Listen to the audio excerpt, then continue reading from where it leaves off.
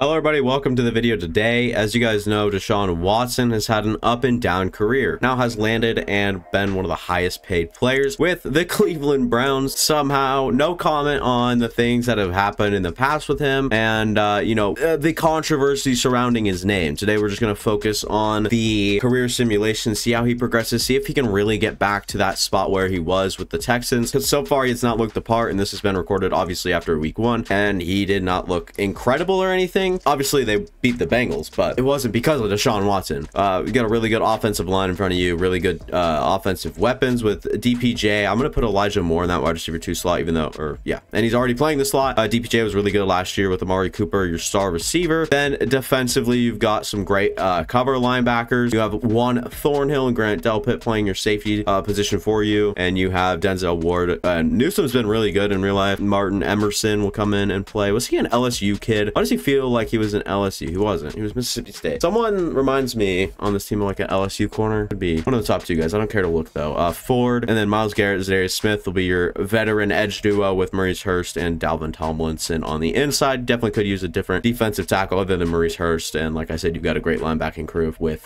Jeremiah Owusu-Koramoah and Anthony Walker with Sione Takitaki right behind them. So we'll look to start out this career sim, and Deshaun Watson have a big year number 1. This Browns team has done good in simulation in the past and when I do my rebuilds and whatnot, so you guys want to check those out, by the way, too. Go look at my the rest of my channel. I'm sure you guys will enjoy it. Year number 1, obviously they beat the Bengals in real life, but can they do that in simulation and do good through the first half of the season? We'll see. And yeah, what a start. 4-2 is not bad at all, and we have the 1-5 Seahawks up next, but we'll see. Deshaun Watson's numbers on the year so far have been not great at all. 1,200 yards as Dorian Thompson-Robinson's ready to take his job. Maybe I should have done a Dorian Thompson-Robinson career sim. That would have been fun. Let me know if you guys want one of those. 11 of 186, 6 touchdowns and 4 interceptions, 60% completion percentage, only 203 yards a game. Not the highlight of the team by any stretch of the imagination, as Nick Chubb also hasn't been insane. So I don't really know where this offense is getting its attention from, but Elijah Moore got to step up, bud. You got to be better than that. Defensively, Anthony Walker will lead the team in tackles and TFLs with Zadarius Smith up there, and leads the team in sacks, as we'll see Myles Garrett probably lead. By the end of the season, you'll probably pull off some odd number of sacks that we've never seen before in the second half if he's only starting off with 1. We'll go to the playoffs, see if we can make it. We're not on pace, but we have a good shot at it. And the Browns were actually pretty good, but they finished last in the division. So Nick Chubb goes out with a bang, 10 yards an attempt, going for 130 against, it looks like, Cincinnati in the last week. And Deshaun Watson wasn't good. 3,100 yards, 19 touchdowns to 13 interceptions. Obviously not good, not what you want to see at all. Nick Chubb was pretty good. Jerome Ford probably got to step up a little bit and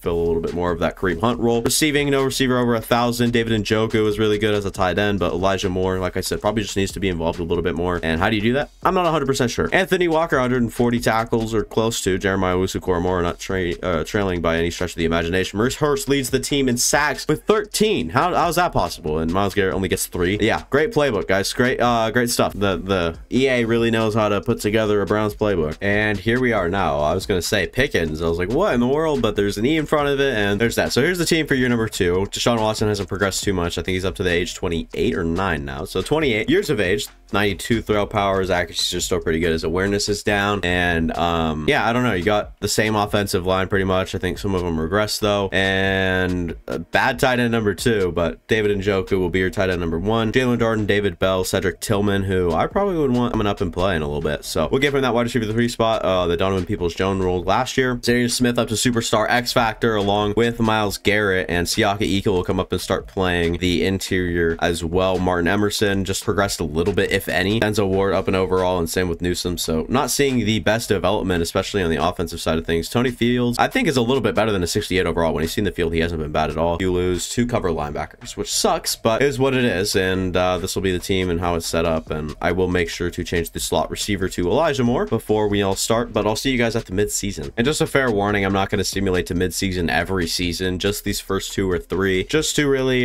get the feel for how the team and playbooks work early and see if they change or they get progressively worse as the season goes on. So it's nothing like insane, but 3 and 4 start is not that bad. You could definitely flip that. So we'll see. Deshaun Watson starting this season off a lot better yards wise, but touchdown to interception ratios 1-1, and we don't like that. Rushing, like I said, we're going to see Jerome Ford probably a little bit better than he is, and Nick Chubb probably needs to average a little bit more yards a carry. Amari Cooper's on pace for 1,000. We'll see if he actually ends the season with enough, and Cedric Tillman's doing really good in his new profound role. David Njoku not far behind, but probably seems to be a little bit more of a safety blanket, as that sort of role seems to fit him. And 5.5 sacks for Myles Garrett as he'll finally start to get going. Interceptions, Brian Stewart, the middle linebacker wearing number 26, is kind of gross, but that's football nowadays, as he'll have 3 interceptions, leads the team by a whole 2. 1 for Musu Koromoa, Ward, and Newsome. We'll see how the team can finish off the season. Hopefully it's better than the last and the start of this one. They'll need to finish off with a bang and go out strong, try to beat your division opponents who probably have gotten a little bit worse since last season. Nope, we go 6-11, so we got even worse, as Deshaun Watson was really good on the outing of the season finale for him. He's almost up to 4,000 yards, 32 touchdowns, cleaned up his interceptions a little bit, only 7 in the second half, but a lot more touchdowns. Nick Chubb was good to close the season off. Jerome Ford and Pierre Strong really fighting for that number 2 spot, as Pierre Strong made his case a little bit better, but 4 touchdowns from Jerome Ford isn't bad at all. Receiving, Amari Cooper nearing 1,300, and maybe he will retire soon, and Elijah Moore can step up into an extended role. Had 13 touchdowns last season, 1 more than Amari Cooper. Steady Tillman wasn't bad at all, coming in and filling that wide receiver 3 spot flawlessly. David Njoku, I mean, actually, I need to check how many drops he had, and then I could say that, but Njoku, 580, 3 touchdowns, nothing really special, and I'll stop checking on the defense. I'm just going to check Myles Garrett's sack numbers, as he only put up 10.5. We'll be on to next season. This Browns team is off to a pretty bad start with Deshaun Watson under center, and I believe we're heading into year number 3, if I'm not mistaken. They did draft a way better running back too than you could ever imagine. Cedric Tillman, I'm going to put in the wide receiver 2 spot. Why? I really want to see him succeed and exceed expectations. I can't speak. And really see a real life player do much better things than Pickens, and hopefully they are smart enough to negotiate with him, and we'll see the rise of Cedric Tillman along with the career sim of Deshaun Watson. Hopefully that's a thing. Wyatt Teller, Jack Conklin, they're also kind of saying the same. Jed Wills is still here. Posich, and I don't know, do you say Posich or Posich or like Pokic? I know that's not the way you pronounce it, but defense now. Oh, Stewart's sick. Okay, good for them. They got a defensive interior player as well. They lose to Darius Smith, so we'll see how this team and defense plays out, as the defense has gotten a little up and down, and got some okay pieces on it. Nothing to really be too confident in, though. Ooh, worst start so far, 2-5. Obviously not where you want to be. We'll upgrade David Bell and Isaiah McGuire. He's up to a 70 overall. Good for Isaiah McGuire. He's developing quite fast, and maybe could see a role. He's a Missouri edge rusher they took like in the back end of the draft. A3 for sure. I would guess round 5, but I definitely could be wrong. 1,300 yards, 10 touchdowns, and 5 interceptions for DeAndre Hopkins. That would be fun. Deshaun Watson, 115 carries, 580 yards, 5 yards per carry, and 5 touchdowns. And this Oliver kid is doing just fine in that number 2 spot, but Jerome Ford averaging 4.2 per carry is quite nice with 2 touchdowns. Elijah Moore and Evan Pickens, who for some reason is getting more reps than Steady Tillman. I mean, I'll just let it kind of play out, I guess. Defensively, Brian Stewart, I just am here to see Myles Garrett pretty much, and we'll be on to the playoffs. As mid-season so far, season has not gone their way. We'll see if they can clean it up and fix whatever they need to for the playoffs. Okay, it wasn't a bad season. I think this is actually our best one so far. 8-9 as a finish isn't awesome, but Deshaun Watson finishes a little bit more conservative. I'm happy to see this. It seems like he's developing, if you will. As Joey Thomas, Thompson, you are not better than Dorian Thompson-Robinson, okay?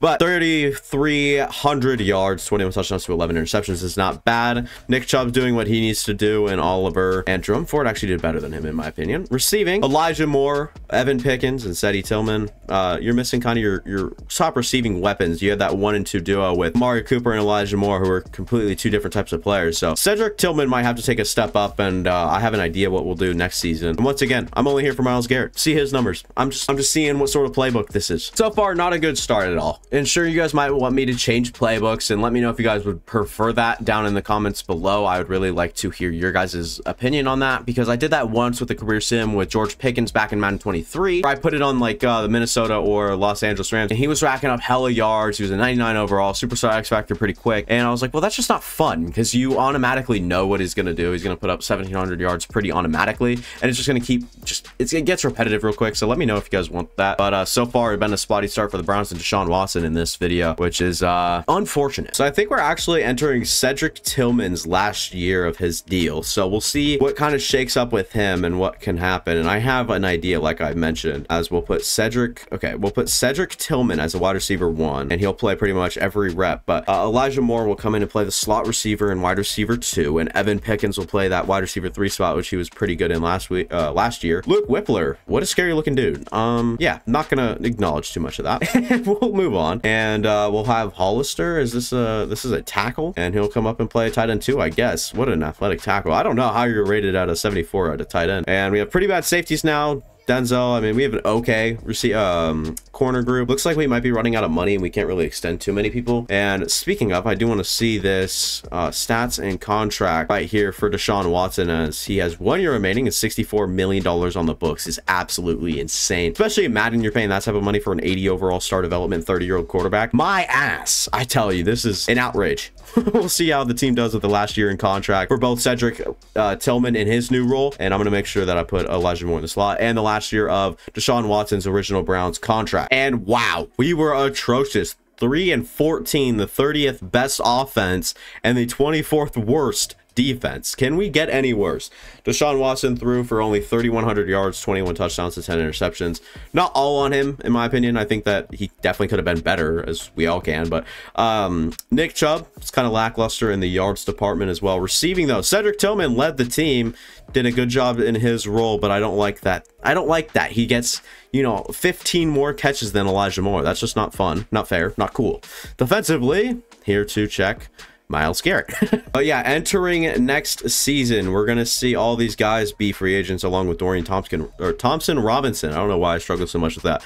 Deshaun Watson, Cameron Mitchell, who is up to a 76 overall, good for him, but Cedric Tillman as well, and DeJuan Jones. So we'll have these guys that'll be question marks, but a lot more affordable than some stars that we've seen in the past leave, and we'll see where and if DeAndre Hopkins ends back up with the Browns, if he considers retirement this early or heads off to a new team this offseason, will matter a whole lot. Moment of truth. You guys will get my first reaction. There is no more Deshaun Watson on this team, and they didn't keep you know, anybody I expected them to. Cedric Tillman's gone as well. But yeah, we'll see if Deshaun Watson and any of his teammates squatted up elsewhere. We'll see where he landed. And Deshaun Watson goes to the most corrupt franchise. I can't say that it's like, oh, it's fitting. That'd be mean, but I don't have to say it. So you bring in a regressing Deshaun Watson. I'm not going to ask for a reason or anything like that, but I'm guessing he'll start. He will over Dobson and Trey Lance, so that's pretty cool. You have a good receiving duo here. Is that Parker Washington, who I'm going to put up in the wide receiver 3 spot because I like him a lot coming out of Penn State. Really shifty playmaker type of guy. Woodall, Rankins, you have a good offensive line ahead of you. Defensively, you have Derek Forrest, Cam Curls, a pretty good safety duo. Really good linebacking squad. It looks like something that'll develop over the course of time as well. Kendall Fuller has got to be like 35 by now. Oh my lord, he's old. Oh, 32. He's like 28 in real life. I'm probably thinking of someone else. The other Fuller. There's him, and then, yeah, like I said, the other Fuller. I can't remember his name, but I can picture his face, but I can't show a face because I can't remember his name. If that's, you know, in the realm of possibility in your guys' brains, if you guys understand that. Montez Sweat, Chase Young, Jonathan Allen, and Deron Payne, all really good players, and we'll see how they can kind of shape up a great defense. And Emmanuel Forbes as well. I forgot about him on the outside. So this should be a pretty fun season to go around. Deshaun Watson in a new area, like I said, regressing a little bit at 31 years of age. We'll see how long he can hold on to a starting job in the league. We'll look at his new contract. It's only a 1 year, $14 million. He goes down 50 mil, $500 million, right? 100 million? No, definitely not $500 million. I'm speaking out my ass. Let's have fun. It's literally the beginning of the recording for the day. It's a new day for me, and I start off by you know, breathing, getting ready to start, and coughing. But we have an 89 overall defense, and I also didn't realize that, so that votes really well for us.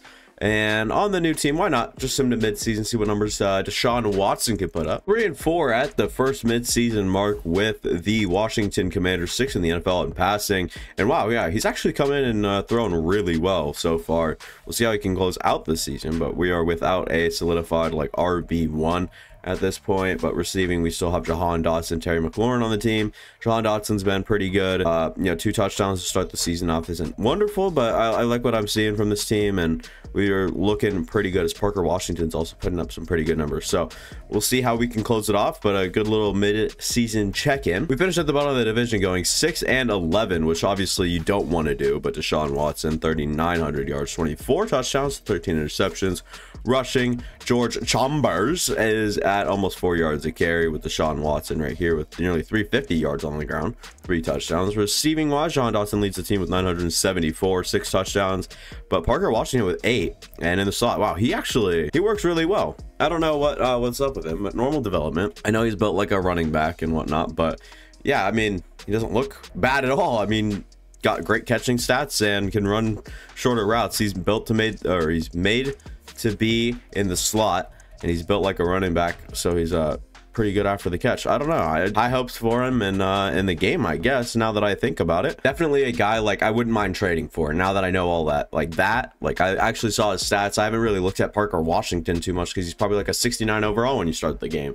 I think he was like a 5th round pick out of Penn State to the Jacksonville Jaguars. If not, he was even later than that. But I mean, we'll see how it moves moving forward. In real life, he was actually a healthy scratch in the first one, which isn't, wonderful, but still made the roster. And yeah, I like his ability. I was actually pretty high on him coming out of the draft. I should just say that. Did Deshaun Watson re-up here? He did not. Dobson comes out with Superstar X Factor, and there's no need for Deshaun Watson to sign another 1-year deal with this team, despite probably having the best season of his career.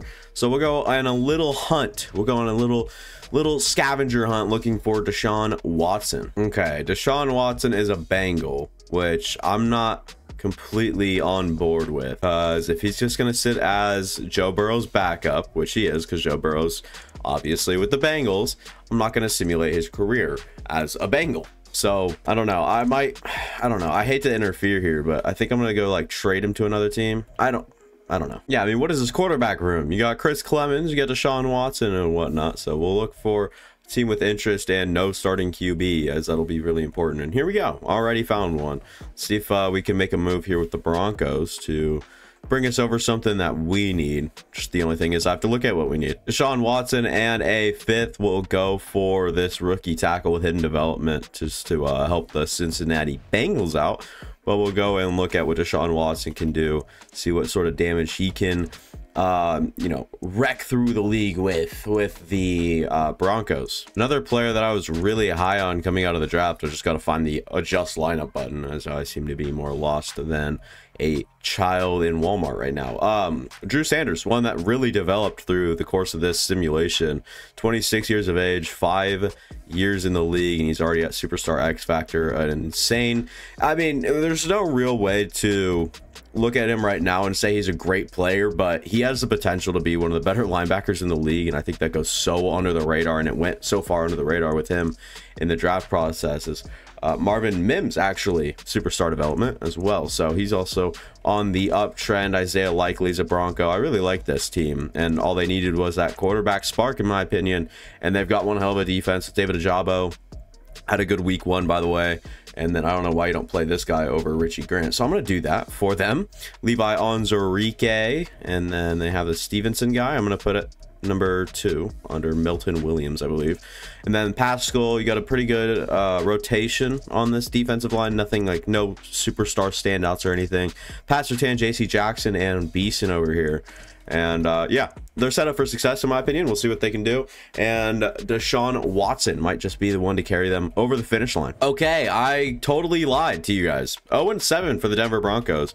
I don't know how that happens. I don't know how that's a thing, but 1,300 yards, 6 touchdowns to 5 interceptions. Really underwhelming offense. And Jerry Jeudy's your leading receiver, not even at 60 yards a game. No touchdowns to really spread around. Defensively, though, I do want to see how this playbook is and why, perhaps Drew Sanders is so good. Maybe just, yeah, tackles. Holy shit. 54 and 60. That's a lot of tackles. Send me to the playoffs now. If we can go undefeated, we should be good, but I'd say that's a little bit of a stretch. We finished 2-15, if you guys were curious, and there's Drew Sanders' stat line. He was locked in today against the Jets. I'm guessing you guys still lost. because your buns, as Kenny Pickett actually led the league in yards, so that's crazy. 3,000 yards for Deshaun Watson, only 16 touchdowns and 12 interceptions. They really have Russell Wilson down bad in this playbook. Not doing him any favors. 230 carries for Javonte, 1,100 yards, lot per average. It's not bad at all. 6 rushing touchdowns, not that great. Jerry Jeudy didn't even cross the 1,000-yard mark. Marvin Mims was underwhelming for how good he is defensively. Yeah, 153 tackles, 136. What is going on? So many tackles to go around and very little. I mean, there's actually quite a few turnovers as well. Drew Sanders with 3 of those, half a sack on the season only, though.